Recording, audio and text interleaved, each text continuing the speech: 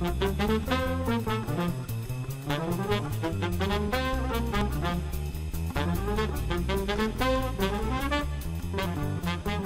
Paul here.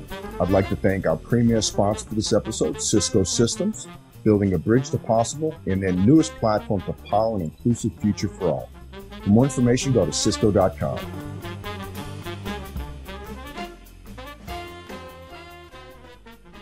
Hi, welcome to Business Brains and the Bottom Line. I am your host, Paul Delegro, and my guest today is Terry Murray, President of Prescriptive Data Solutions. Welcome to the show, Terry. Thank you for having me. Yeah, so Terry, you're actually my first two-time guest, by the way. You should feel, honored. I feel very special to be the first two-time guest. Yeah. So Terry, the reason I wanted to have you on today, with Prescriptive Data Solutions, you have a new concept that you'd like to roll out, new business venture, part of Prescriptive Data Solutions called Phase 2. That's correct. That you wanted to kind of talk about today. So what actually is Phase 2? So Phase 2 is a concept that it's actually something that we've been building towards since we initially founded the company. So when we initially started doing the traditional consulting, the reseller, and all those sorts of things, but we had this idea based on just some of the things that we were seeing. So one of the first things that we saw was that people were looking for a new bargain in how they earn a living. So for me, for the most part, growing up, it was, okay, I'm going to go find a place. Who's going to pay me the most money to get the job here? Then I'm going to work as hard as I can, as smart as I can, hopefully get promotions and kind of move up. And then the traditional way that we've all done it. Yeah. Absolutely. And if it didn't work out, I go someplace else and I repeat and do the same thing. And there's a lot of sacrifice in that, and there's a lot of just personal drive to this end state all the time. And I think one of the things about some of the younger generations it's a little bit more prevalent in is that they're looking at those things a little bit harder. They're not willing to just say, I'm going to go blindly down this path. They're taking a look and saying, what is it really that I want from my life in general? What are all the things that matter to me? And I think they also look at what are the things that they feel like this is what I'm contributing to the company that I get paid for. But you have a lot of folks looking for, and then there are other things that are for me that I do that aren't part of that's not something right. that I'm doing for the company. So we looked at that and thought, okay, number one, I think there's folks that are looking for a different way to kind of earn a living. And then we also saw how people were managed in most of the organizations that we worked with and didn't really care for it, right? We felt like when you look at the people that are out there, and in particular the people that really contribute and the people that are self-starter and all that, they don't need some of the things that traditional management was always trying to put on them. The most common one that I always talk about is for salespeople and the quarterly business review. Yeah. Right. That's one of my favorite ones is when I talk to somebody about the Phase 2 concept. Maybe they say, well, I can talk to you next week, but I've got my QBR this week. Yeah, I know. And when I see them, I'm always like, how'd that QBR go? Did you get all this insight and now you're going to blow it out? And they never do, right? Because the QBR isn't really for you. It's for the management. And that's just the way that it's been. Yeah, and we thought, it's like everyone puts lipstick on a pig on those things, right? Yeah. Everyone dresses up their business, and I wouldn't say they lie, but they they put on a show for their bosses, and then got past that QBR. Let's go to the next one. And it really doesn't have much of an impact. And you also, they tend to apply it across the whole group. And I've always felt like, you know what, you've got some folks in any organization that really what they need is enablement. They don't need to be managed. They don't need somebody to tell them what to do.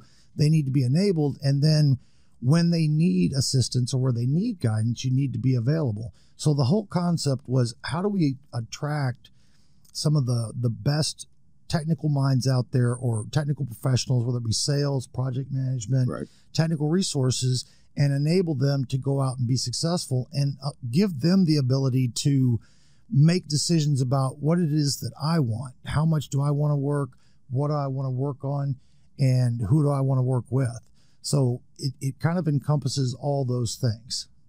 Now, is this something you've been thinking about for a while? I mean, because it sounds like you put a lot of thought into this. It is. Like I said, we started having the concept or having the conversations very early on. Now, the way that Prescriptive was initially founded, it was pretty much, we had to go out and start bringing in money immediately. Yeah. Right. So Pay that the was, bills, right? that was the primary focus. Who wants, needs us to come out and do some work for them, has some solutions they want to buy.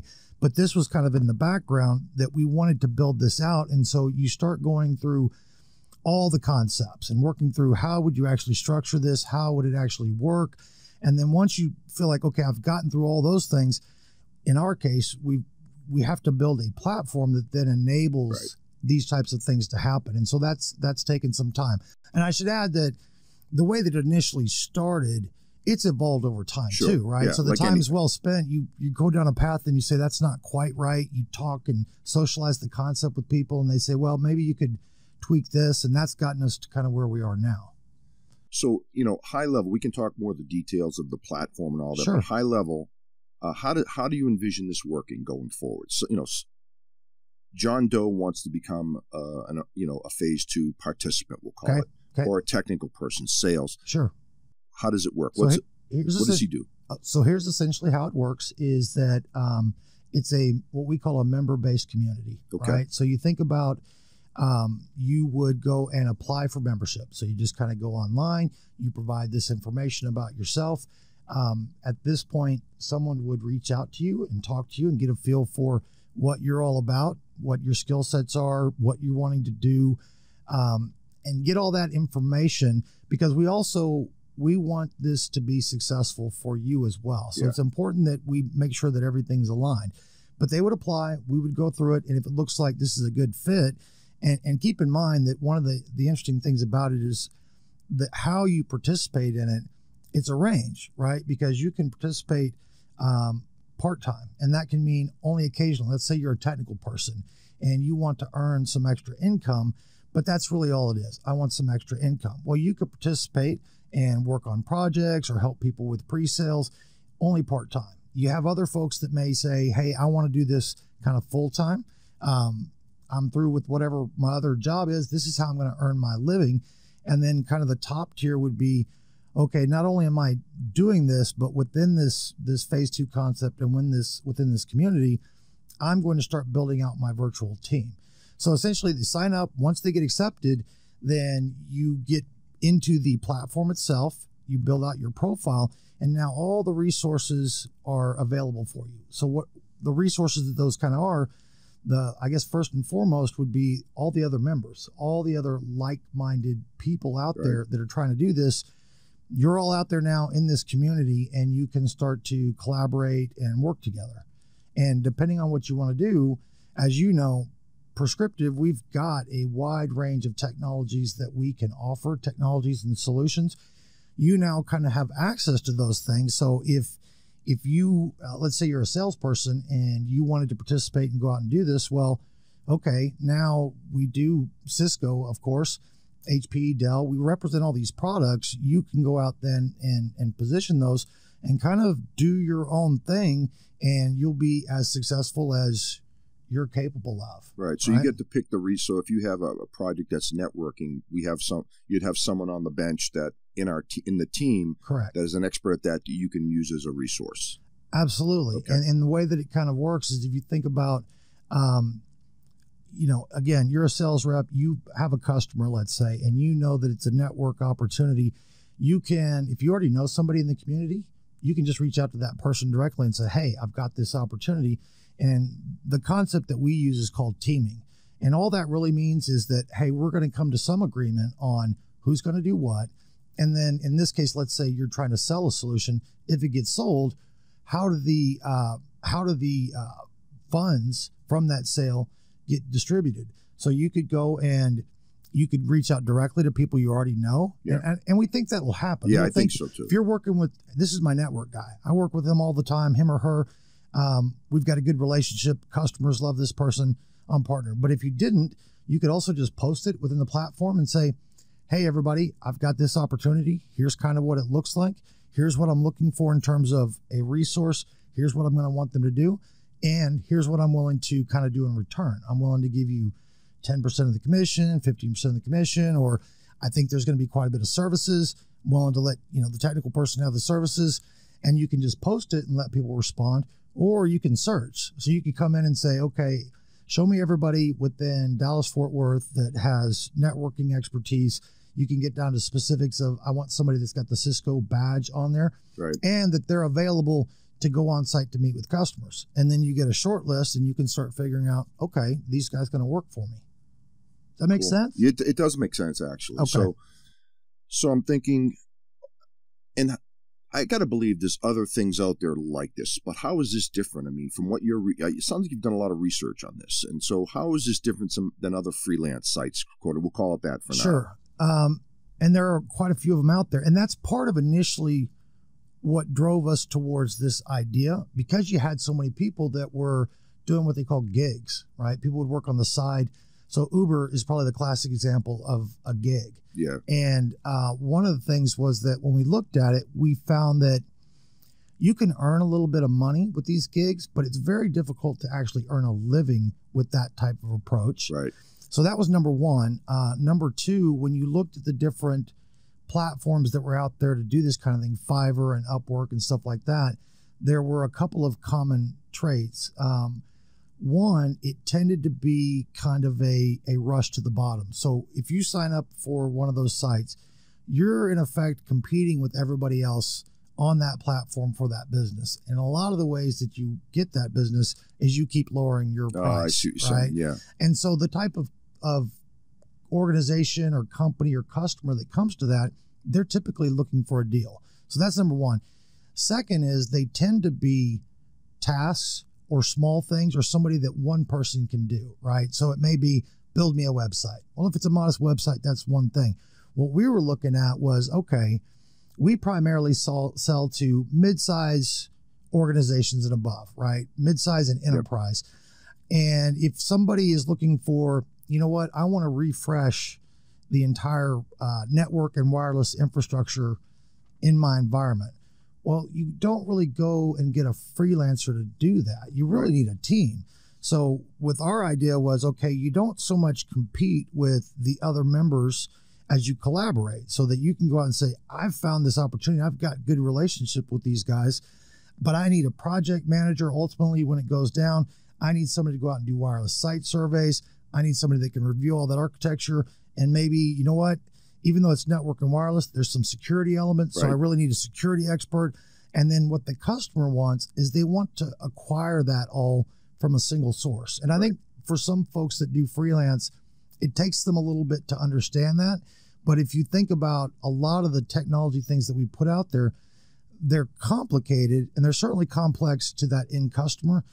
He doesn't or she doesn't want you to come with them and tell them, hey, these are all the things that you should do.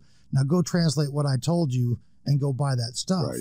That's more work for them. Yeah. They're just like, can you just get this for me? Tell me what I need and give me a price for it, and then you guys come and install it. Yeah, you want. I hate to even use this term, but one throat to choke, right? I mean, you want it to be, hey, I'm going to handle that for you, right, and I'll handle all the resources on the back end. Right. You don't need to know anything about that. Well, and it works better, right? Because we've been in circumstances before where, sometimes a customer may get it in their head that a certain provider always has the best price, right? Which we know that's not how it works, right? But they'll get it in their head that these guys always have the best price, but they don't have really good technical resources. So I'm going to buy from them and then I'm going to have somebody else implement it. And that sounds good, but a lot of the things that we do, when you think about, you're not really just buying pieces. It's not like you're buying a car. You're typically buying a collection of capabilities and components that can be put together in all these different ways. Right. So having one guy come up with the vision for how it's all going to be put together and then handing it to somebody else with little interaction, in a lot of cases, to go and build it is not nearly as effective as I'm the one architecting it and going over the solution with you. And in the end, we actually go and implement it. Yeah, because I mean, we've all seen that, Terry, right? Like, the example is, you buy all the hardware or something, all the commodity type stuff from one type of vendor, and then all the services from another. Well, if that configuration isn't correct over here, people start doing this, Absolutely. Right? People start pointing fingers. And I tell customers that. I mean, could you save a few $100s by going there and going here? Right. But in the end, is it really worth it to you? Well, obviously, I'm pretty biased Sure, about it. Right? I am too, as a matter of fact. Right. So I don't think it's worth it. And I've just seen better success once you find a good partner that you want to work with and you start opening open the doors, take down the walls a little bit, and start having those conversations.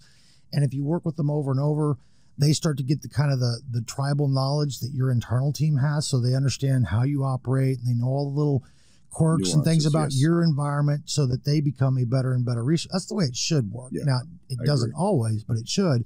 And that concept applies here too. Really, it should be similar in that it's the same people that get involved. Now, that won't always be the case, but it's not always the case in other scenarios today. Yeah. Right. So getting back to the phase 2 piece of, people join, what else does phase 2 provide from an enablement standpoint? If someone joins, okay, now what? What do I do? So here's the thing that I think we want people to really understand about it that's different, and that is that it is a community, right? So one, you have to apply, and that's not you have to sign this agreement or you can't get in like it is in others. It's an application, and we have to determine if this person can come in, right? Right. There's a lot of other things that we have in place to kind of do quality control. But if you sign up, talked about the community that you have access to, you have the potential to earn a lot more because the commissions that we will pay on sales is significantly higher, right, than what you would get someplace else. So your earning potential is pretty high. You've got other members that will bring you into different opportunities, but also we're doing training. We've got labs that you can get access to. There's all types of events that we have out there. There's also this concept called bounties, which for me is, I like that one quite a bit. And we didn't invent it. There are other things out there. Sure. But if you think about as an organization and as a community, there are a lot of things that we need that everybody can kind of benefit from. So what we do is we come up with, okay, maybe it could be a certification that we need somebody to get this certification because we've got, work to do, or, hey, this is what's really required to get us the competitive pricing that we need on these technologies. So we may put a bounty out there that says, hey, somebody with this kind of skill set, if you can go get this certification, here's what we'll do. And it could be, cash, could be $500, could be $1,000, could be something smaller, depending on what it is, right? Because you've got some that are online training that takes you 2 hours, and then there's another that I've got to invest for a week. Yeah. So that would be one. You distribute all those certs throughout the group, make it a little easier for everybody, right? Because I know, I've been at companies where, I'm getting pinged to do certs every week. Right. And sometimes it just is not enough time. But if you spread those out.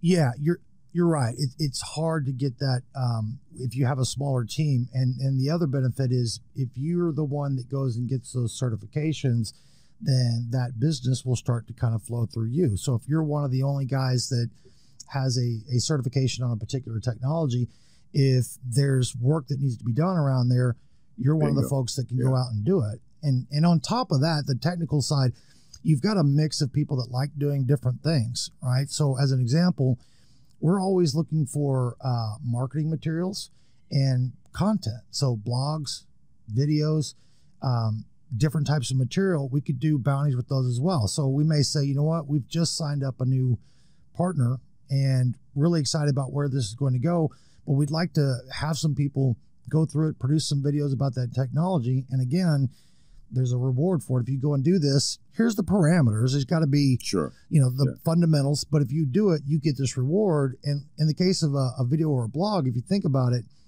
let's say I'm a technical person and I put together a blog and a video on app dynamics, right? Well, the rest of that member community, if they come across an app dynamics opportunity and they're like, I need a technical person to go work with. Well, if you're the one that put the blog that they saw or the video that everybody likes, you're going to be one of the first people that they're going to reach out to and say, hey, you want to work with me on this? So I think there's inherent benefits to it. Plus you're getting, just a flat out reward for just doing it. Yeah. No. So walk me through a typical opportunity.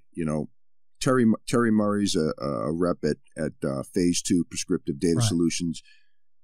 You find an opportunity and walk me through one extreme to the other. Like you don't need any help from anybody. You can come in, you can sell this deal from start to finish.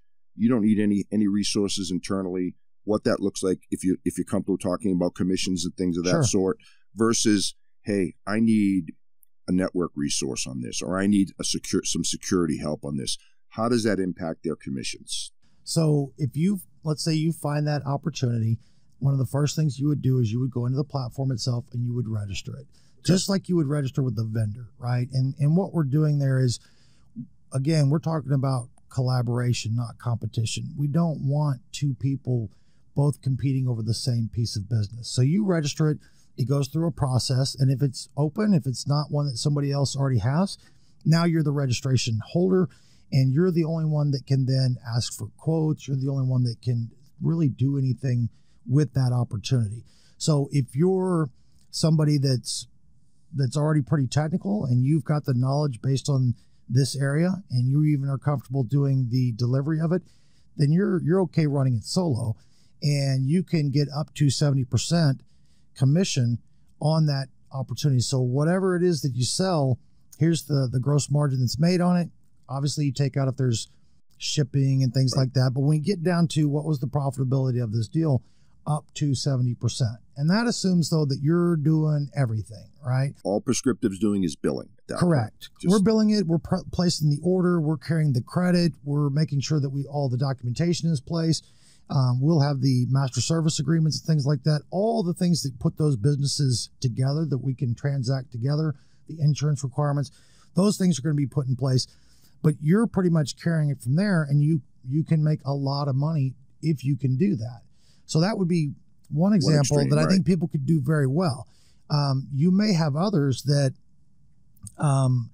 they find the opportunity, they register it, but they're primarily working in a sales role. They got a lot of relationships, they know a lot of people, and they can go out and talk to people and uncover an opportunity, but they may quickly realize that, okay, I need somebody to come and help do the discovery, really figure out exactly what this customer needs, and then ultimately, building the configurations, all those sorts of things.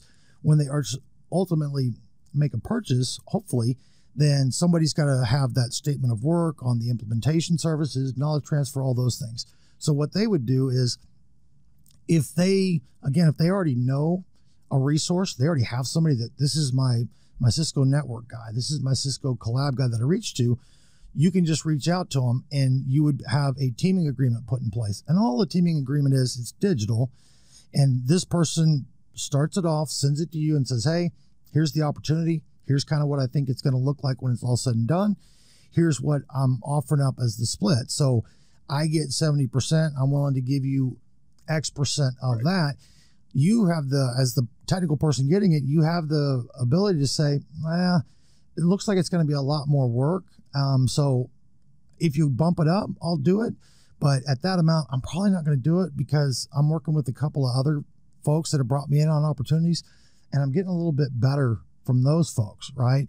Or, okay, I can do it for that amount, but then I want all the PS. I want all the professional services. I can do it.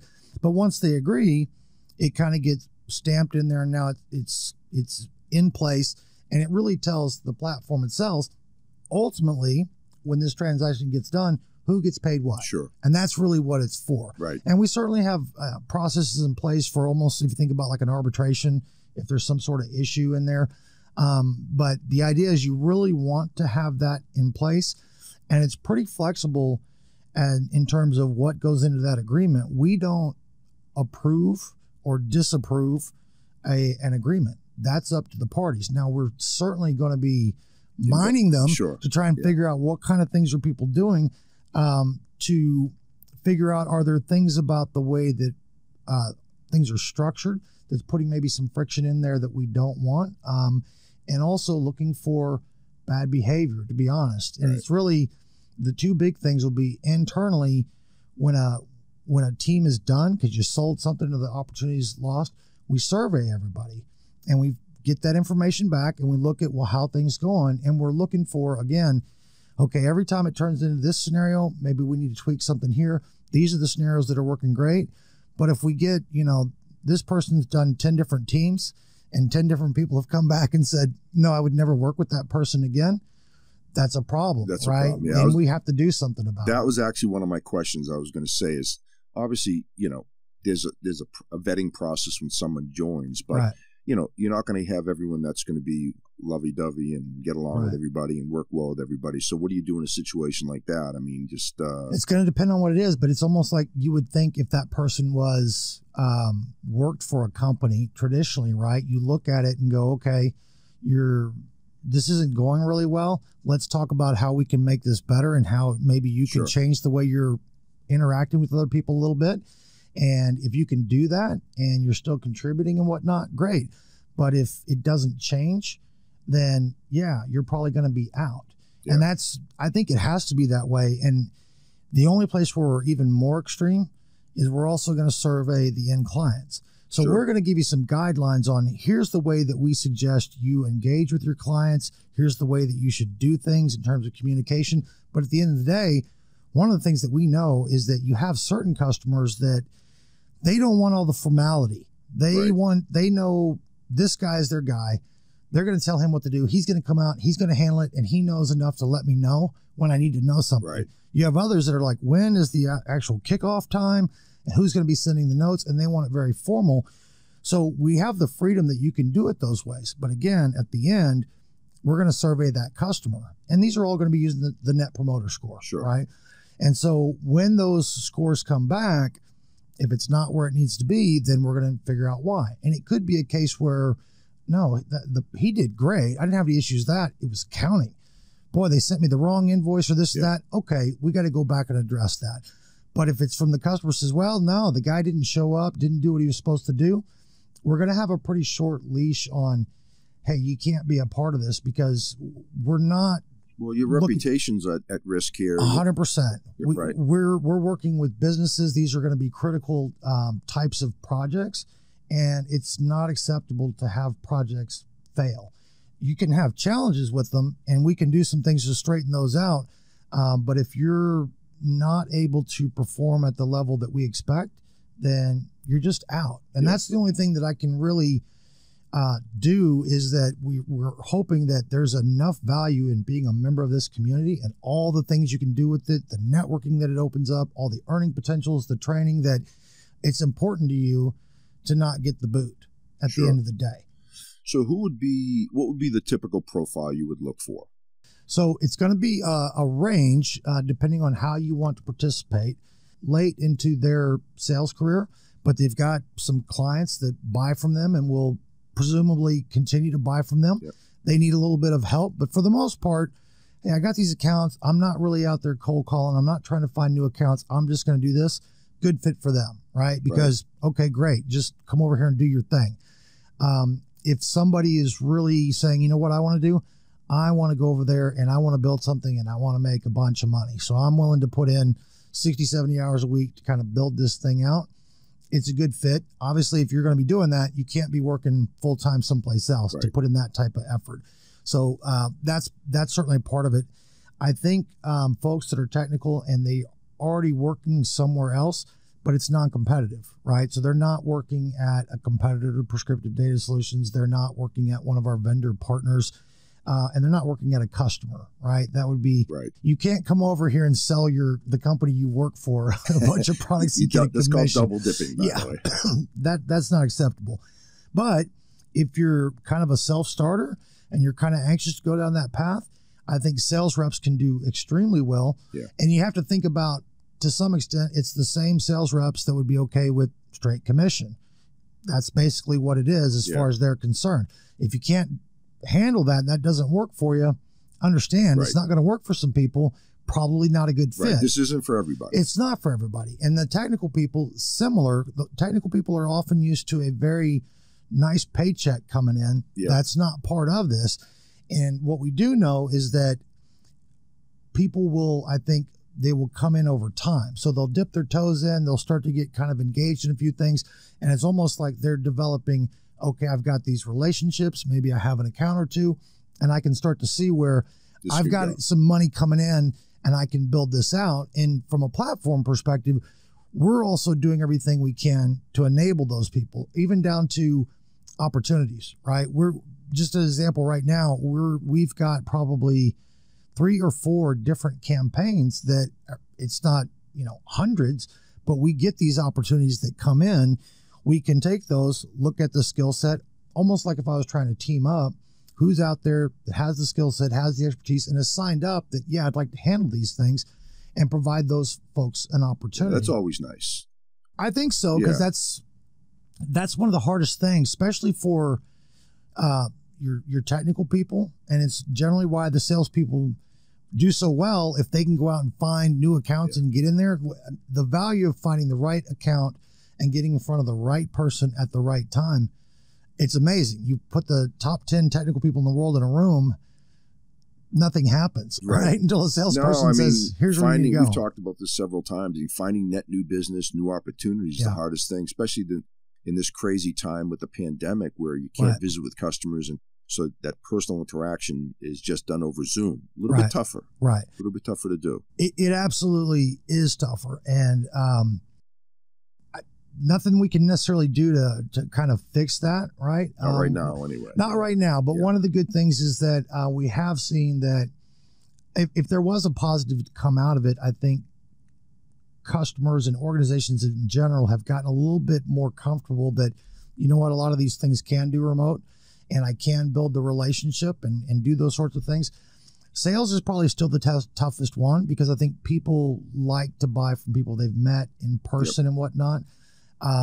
But certainly possible. And people still have projects going on. Prescriptive last year, best year ever. And that's, when March came around and the pandemic hit, I had all my plans about what we were going to do that year. And I'm like, well, maybe I'll just set these aside and let's see how it goes. But the company grew. The company grew. And there was a little dip for a while where it seemed like customers were going, okay, let's see how this shaked out. And then it was, let's carry on. Well, throwing a shameless plug for you, Terry. You made the CRN top 150 fastest growing VARs in America, came in number 6. Yeah, that was 360% growth. And they measured over a few years, and that was pretty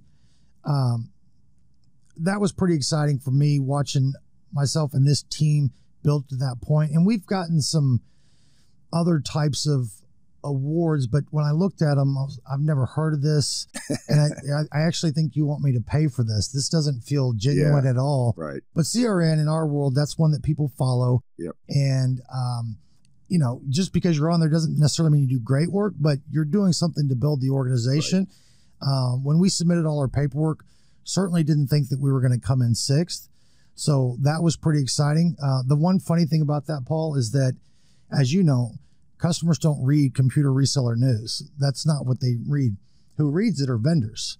So it's not like all of a sudden customers started calling and going, hey, you guys are growing, I want to work with you. It was every vendor out there calling saying, hey, you should sell these products. It does. Because those partnerships are just as important as customer relationships. 100%. Right? Because the vendors have to trust you that, hey, you can. I know you can handle this job from start to finish. Right. I can entrust you with this, and I don't have to babysit it. And I think that's a big one, actually. It is a big one. That's you're adding value on multiple ends, right? You're adding value to the customer end, and then on the vendor side. And so, and you do want some opportunities. The vendors have places where they've got programs, they've got different promotions where they can be selective about who's going to participate in those. So you want them to pick you, right? And that's happening with Prescriptive at this point. Vendors are coming to you saying, hey, we know you have a quality team. We want to invest in you. We're willing to do X, Y, and Z for you guys to generate more opportunities. It's been phenomenal, and can't say enough about the vendors and how much they've assisted us and promoted us and helped us in this growth, all the different things that had to happen. Not just the manufacturers, but the distributors as well. Yep. Doing all the things that we needed to do to continue to grow the company and be successful. So we've been very fortunate. So who can join? What are the parameters around, like, if someone from like Venezuela wants to join, could they? Not today. Okay. So right now it's... so we're not international yet. No. And there's a lot of different... there's a lot of different legal issues and things like that have to be worked out. And really, right now, we're primarily focused on Texas. That's where we are. But North America in general, and with some exceptions, but for the most part, in the U.S. We'll see about how we can potentially leverage international folks out there. But what we were initially trying to solve was really, how do we get the folks that we work with in these communities that we know, give them that opportunity to go and do these things? And we've got all that figured out. The international piece, we really don't have that figured out at this point. And quite frankly, even though we want to see things grow, we're not wanting to grow it just for the sake of growing it. So we're not trying to say, how do I get this to 100,000 members participating? Right. It's more, how do I get hundreds of people participating? Because if you think about that, if you've got 100 or 200 active folks, maybe you've got a good team in all the NFL cities out there. Sure. They can be very successful, and you can maintain that culture where people are of similar mindset, at least from the standpoint of why we're here and what we're doing, right? So I think, thinking just off the top of my head here, I mean, I think if someone has some business that they can continue to do, right, they basically have their own business without having their own business. Correct. In other words, because Prescriptive will be the backbone of, like you said, ordering, quoting, all that, and they have their own business, but really you guys do all the billing and ordering and all that stuff. Correct. Yeah, and so that it's a nice setup. I think so. I mean, some of the folks that we have that are on board from a sales perspective, that was a big attractive piece to them was, okay, I can come over and do that piece that I'm real interested in. I don't have to worry about all these other pieces. And we've talked to some folks that will be coming over that maybe have been doing a little bit of business on the side, and there were just challenges with it. You turn into, okay, now I'm spending all my time dealing with the back end invoicing and dealing with credit and all those sorts of things. You're also, if you're small, if you want to sell technologies, well, you don't have the people to get the certifications that you need. You don't have the credit line. Right. So it's very difficult. It's hard to do. And then if it's just you or somebody else, well, you can't really go on vacation because you're having to handle it all the time. With this one, you could kind of team up with people, and we take some of that burden off of you to just allow to what you want to focus on. The other one I would mention that's really a good candidate that we've seen is, let's say that you do consulting in a particular area. Let's say you do security and compliance. And so you help organizations really determine where they are. You help them with all their compliance policies, and you help them build out a security practice or program for their organization. So you're helping them. This is how security is going to be handled at this organization, and you're doing pretty well with that. Well, those conversations almost always end up with, okay, great, love it. Now it's time to put in the different technologies. Can you just sell me the technologies that I want and implement it? Well, you don't necessarily want to build all that team up, but again, within phase 2, you can team up with other folks. Right. And like, absolutely, I would put in these types of equipment or these solutions. Here's the guys that are going to come in and actually implement it for you. It's kind of a beautiful thing, and you expand what you flexible. Can earn. Yeah, and the customer's happy with it. They like it more. The other thing is, within that community, you're able to kind of advertise your services, so that now another sales rep or another technical person says, hey, I work with this customer. I kind of manage all their firewalls, and I take care of their security. But what they want now is somebody to come in and create documents. They really want some compliance documents and stuff like that. That's not what I do. Right. I like to be on the keyboard doing all the rules. Hey, can you come over here? Let me introduce you to these guys. See where it goes. You team up on that. So you've opened up another opportunity with folks that are actively engaged within organizations that you want to work with. And that's the big magic of it. And you're really encouraged also to do your best, because if you don't do well in any community because of lack of effort or whatever, eventually that starts to spread. Just like I think about when you go to pick a restaurant and you look at the Yelp reviews, and if there's a couple of them that all have 5 stars and then there's one with 1 star, that 1-star one's going away. Yeah, you know, it's so similar kind of concept, I think. So you said you're just rolling this out now, and you do have members at this point. Correct. You do. How's that working out so far? So far, so good. And it's been, relatively modest, because we're working through and making sure everything works and finishing up the platform.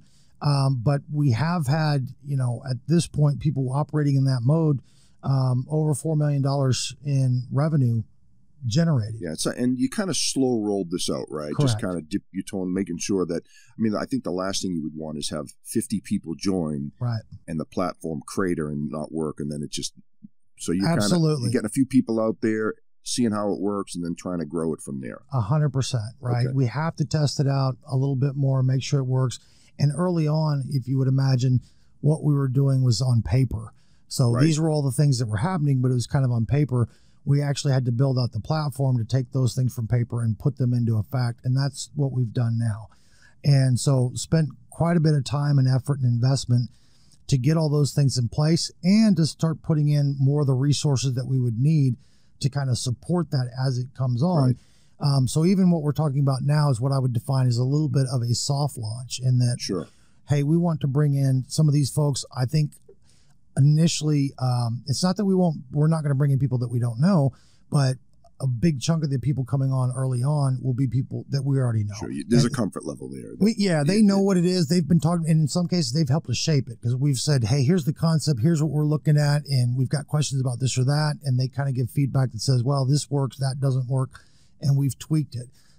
So that will kind of, naturally evolve, and then we'll start expanding out, going into other regions, other territories, and kind of growing from there. Yeah, that's the beauty of it. You can really work in anywhere in the continental United States. Right. It's really, you're not tied anywhere. Obviously, some legalities like we talked about going to foreign countries, but sounds like you're off and running, Terry. Well, I hope so, and it's very exciting because, like I said, this is something that we've been working towards for some time, and you kind of mentioned the CRM, the sixth fastest growing, which is great, but that also means that all of us spend a lot of time growing that part of the business, which that's fantastic. But at the same time, this was always the direction that we really wanted to go. We wanted to do something different. We wanted to figure out how do we empower people and enable them to go out and be successful, live kind of the lifestyle that they want. And that's what this does, maybe a little bit better than Prescriptive does. Yeah. Prescriptive works well, in particular, if you like working. If you like working hard, we got lots of work to do. Yeah. So it's a little bit more traditional, but everybody on our team knows about it. They understand how it works. They understand how they're going to fit into that. And they're all excited about it as well. Well, this can really scale. Yeah. That's really the goal, right? Because if you have to have every person be a PDS employee, it's just you're talking insurance and everything to navigate through that. Yeah, and that's certainly, be totally clear, that is a challenge, right? When I look at the traditional approach to a reseller, right? And so let's say that Prescriptive next year decides that, you know what I think would be good? I think there's a good opportunity to go to this region, or there's a good opportunity to go after this technology. At a most basic level, if I just said, I think that we could build something around a technology, I'm going to invest $350,000, $400,000, something like that, by the time you put all the people and resources behind it. And all I'm doing is placing a bet and hoping that it's going to be successful. And I can only place so many bets, right? So I add 2 people and then see how that goes. But it's very slow. And in particular, when we look at it, we see some areas and we know, you know what, this right here, that is an area that customers are really clamoring for. They need help. They need assistance. Well, it's hard to kind of address that. Whereas with this model, again, if I think about what we could do with the bounties, we can kind of come back and do it to that extreme as well to say, hey, we think that there's a good opportunity to go after this space and really do some things. We're willing to put bounties out there for an individual or team to kind of help us build that out. And then you can kind of go after it. So I think it allows us to move much more quickly, much more and agile, adapt, more agile at that point. Yeah. So I think that works in a way that we couldn't do it if we just had to shell it all out of our pockets to take, and pay for all these things. And again, there's some people that would look at it and say, well, you should have to pay for it. And that's fine. You don't have to join. Again, right? You've said it earlier, this is not for everybody. Right. And this is a certain subset of people out there that this is a good fit for. Right. And for them, it'll be great. And if it's not for you, hey, best of luck wherever you're going and what you're doing. Well, that's a good point, because you don't want to sell this to somebody under false pretenses, right? You want to be straight up front. And that, I've known you a long time, Terry, and you're one of the most stand-up guys that I know in the business. And so I think people want to make sure they understand the rules when they come on board, right? And know what they're getting themselves into. So yeah, and I appreciate that. And I think we're definitely, that's part of the onboarding process. And the onboarding process is, there are certainly the platform has that built in terms of a path that it walks you through. But again, if you think about the idea of a community, it's more than that, in that as members come on, it's on us to help those people be successful and help them to get going in this world. And I think part of it will be to continue that philosophy as you add other members. Well, it won't necessarily be a PDS person now that's helping mentor you or get you really going. It will be other members, right? Maybe somebody that maybe sponsored you. So when you went to apply, you said, yeah, I know this guy, he works there and he's been very successful. Put in your application, we'd look at it and go, oh, okay, let's go talk to him and see what he says. I think the guy would be a great fit, want him to be a part of it. So there's even rewards that we can put in place for you to mentor this person, kind of get them ramped into it. I think one of the ultimate goals, and I know you've thought about this, is, we want to make sure that the customer facing piece is going to be kind of look like one cohesive team. Right. How are you ensuring that so that, like I think you may have touched on earlier, that you go to a customer and say, well, I'm going to handle the storage piece, but this other guy over here is going to do, next thing you know, the customer's dealing with 10 different people. How are you going to ensure that the customer facing piece is unified? So a couple things. One, just so make this clear, because it can be a bit confusing, but all the members of Phase 2 are part of Prescriptive Data Solutions. Okay. That's what your email address is going to say. We don't treat them, they're not different from the rest of the resources, right? And if you think about the reason why that's in place, we have to have all those vendor relationships. We have to have all the credit in place. That's what Prescriptive has. Makes complete sense. Yep. But when you go and you have an opportunity, and it's really more than that, you really are registering an account. So let's say, Paul, you went and registered that account. That's your account. So it doesn't really work any different than now at Prescriptive. You may pull this guy in to kind of help with the storage side of things, and then you may pull a different person in from the security side. It's still yours. You're the quarterback. You're running everything. And even those people that are on your team, they're not allowed to go around you and do things like that. And since you're the quarterback, if they're not doing what you need them to do or it's not performing, you don't have to team with them anymore. Yeah, because that's important, that relationship with the customer, right? They can't, I've worked at some big companies where they'll say, hey, I got a call from this guy last week. He said he's my rep. Well, he's your networking rep. Right. And this guy's your store. And so it's confusing to the customer sometimes. Right. So that's good that you put some thought into that as well. Yeah, because we don't want that. And some of our partners operate that way, and I kind of understand it because they've got such a broad portfolio. Yeah. But for me, I think people like to have that one person. And quite honestly, if you look at organizations and customers that have some of the best experiences, one of the things that I think is sometimes overlooked or underestimated is the role that lead salesperson plays in making sure that you're managing all these things. So it's bringing the right things to you, but also shielding you from things that, okay, you're just going to confuse the customer with this. Step back. We're going down this path. And the experience that they have makes a big difference. And that's typically why they'll keep coming back to you. So the experience should be the same. And that's the other difference that I probably should have hit on before, is that a lot of these other freelance sites, they're job boards. Yeah. And so a customer just goes out there and says, all right, let me see if I can find somebody for $60 an hour to do this work. And they start putting it in there.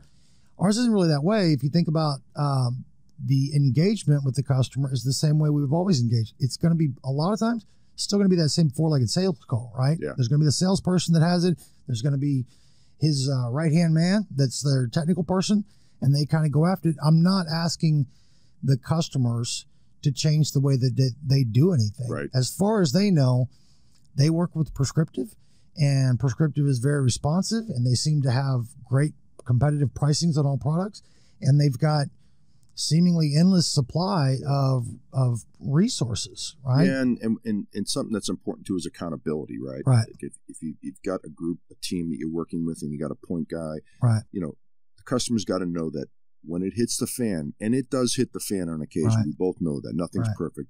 That he's got to know that he can go to you and say, "Hey, we've got a problem here," and you're going to belly up to the table. Well, and you're going to make it happen. Yeah, and that's certainly part of it. And if you think about kind of the team that we have today, certainly on the technical side and whatnot, that's one of the reasons why that's never going to change, right? We're going to have those types of people that are at the very top of what it is that they do, that we're not going to let those things happen. Now, there's there are quality control processes to kind of keep it from ever getting to that point. Right. But if those types of things do come up, we've got ways to address them. And some of those would be, okay, once everything's back in place and working the way it's supposed to, how did it get to this place initially? Sure. And so that really where it comes back to the vetting process when you bring them on.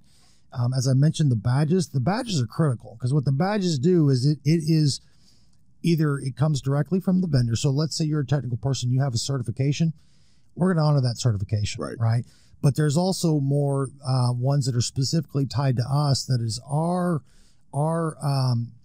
view of where you are in your level of expertise, and that does impact what are the things that you can architect and what are the things you can implement, because you can't have just anybody saying, oh yeah, it's the same. I do this other stuff and it's the same thing. I'll go out there and do it. I mean, if you think about it, one, you're going to have problems.